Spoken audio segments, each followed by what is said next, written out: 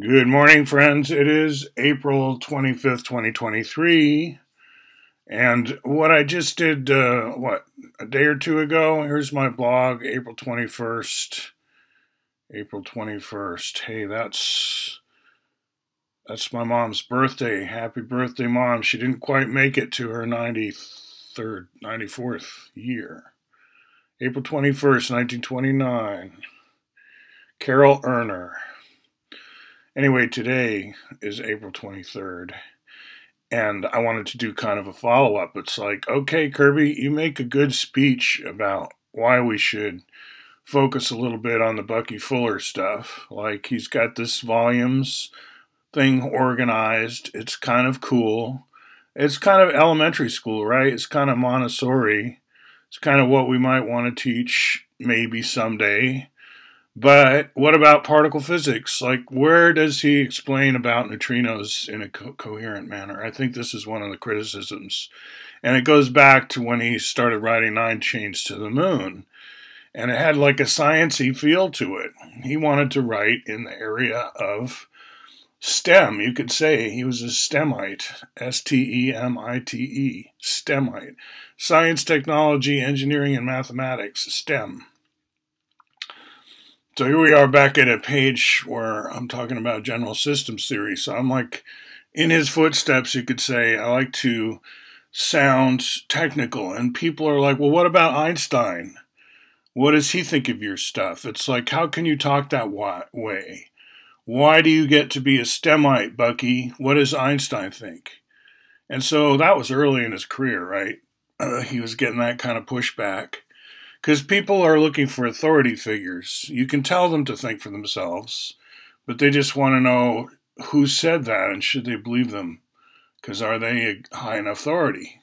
Like, who said I should think for myself? Who said that, I don't know if like Guru so-and-so thought that. Maybe it's dangerous to think for yourself. So that what did Einstein think, of you, Bucky?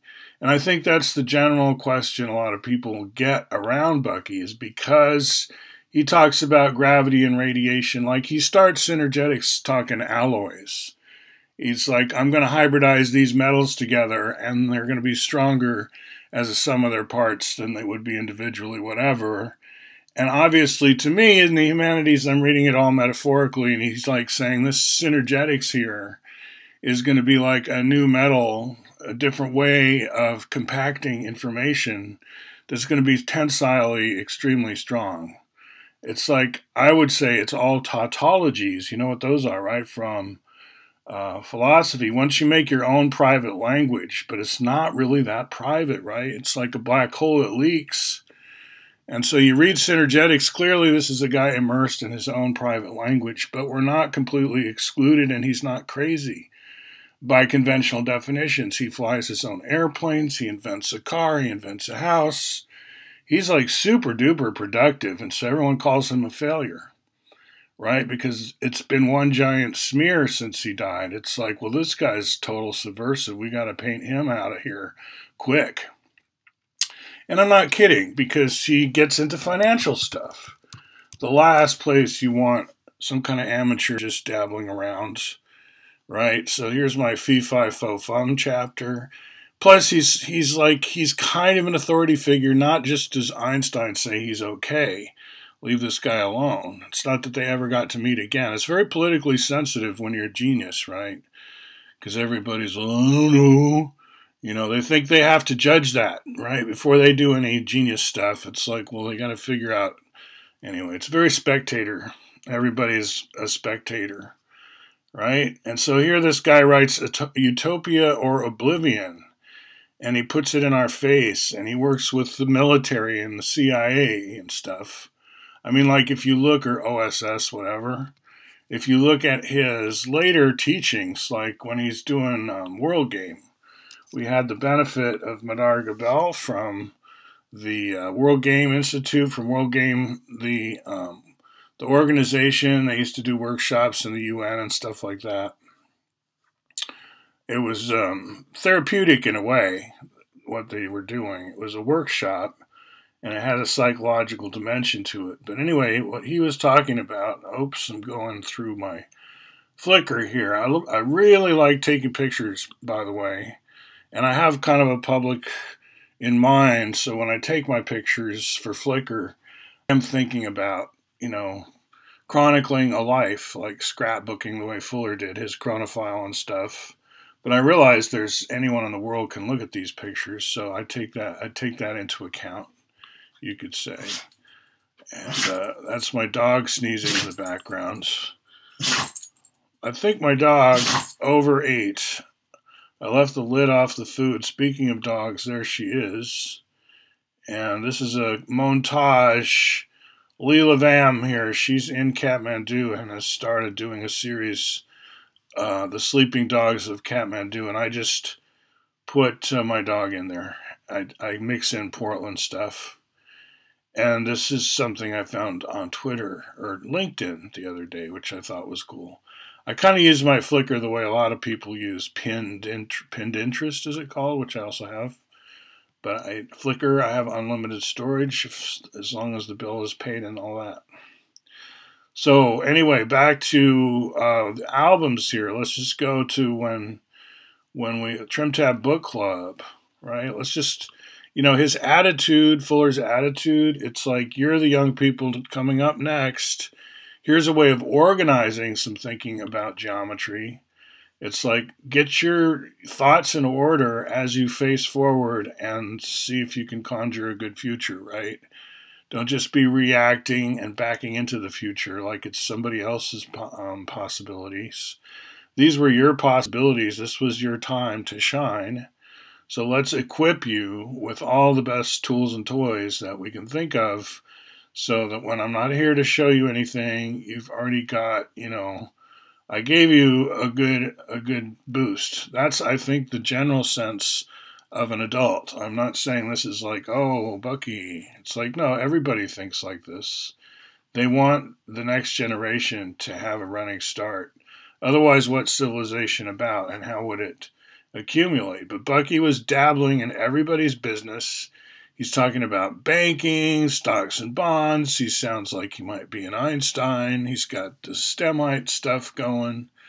And so he's a dangerous figure, and it's hard to assess him.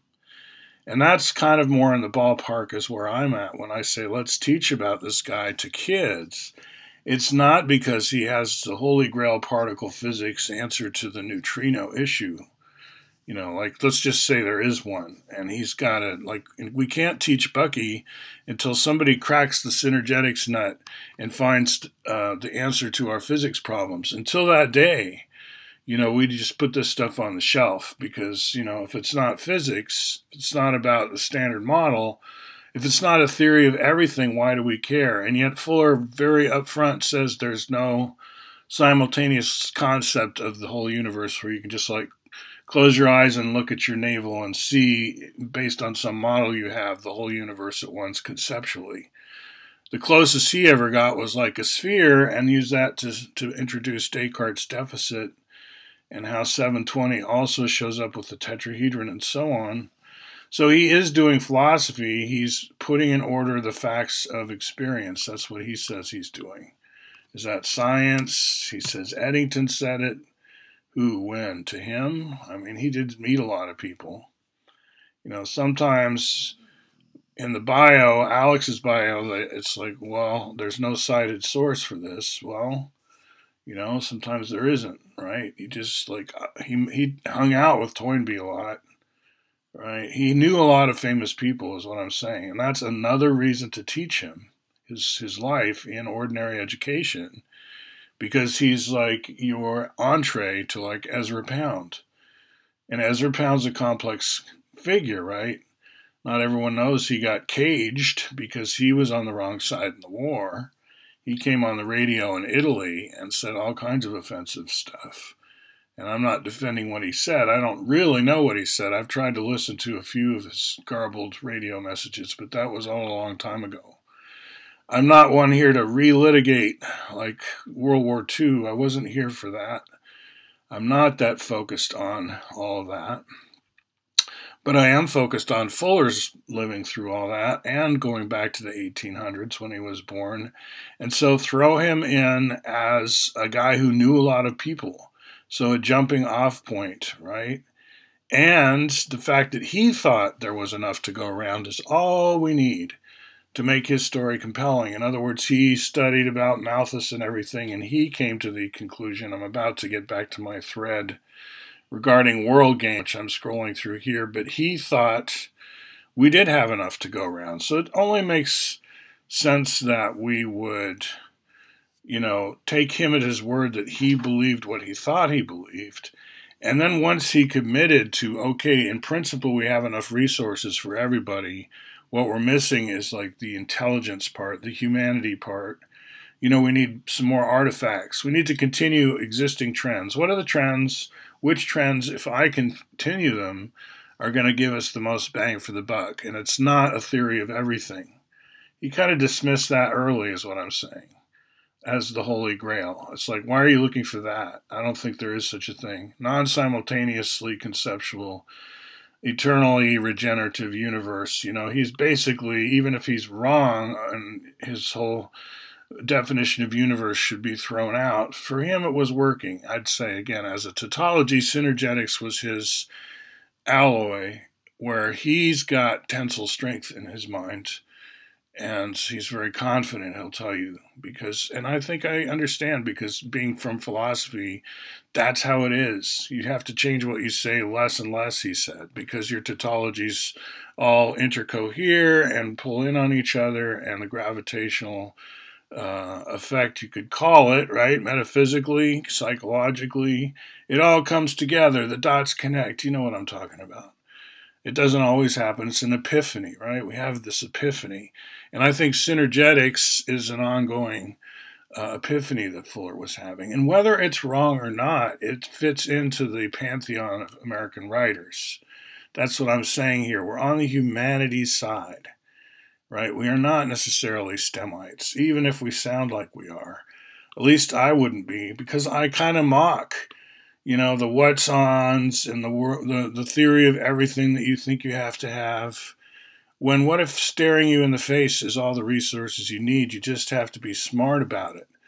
But you're not smart about it because you're thinking about neutrinos and how am I going to have a career impressing people. Right? How am I going to be the smart guy in the room? If Fuller's dead and gone, I want to be the star.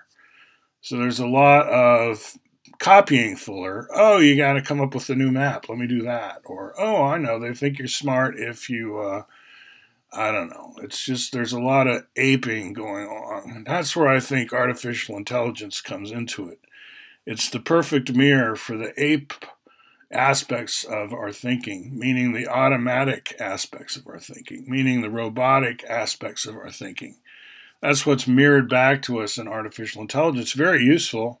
We do need reflex conditioning, and I think that's what artificial intelligence is here to do for us.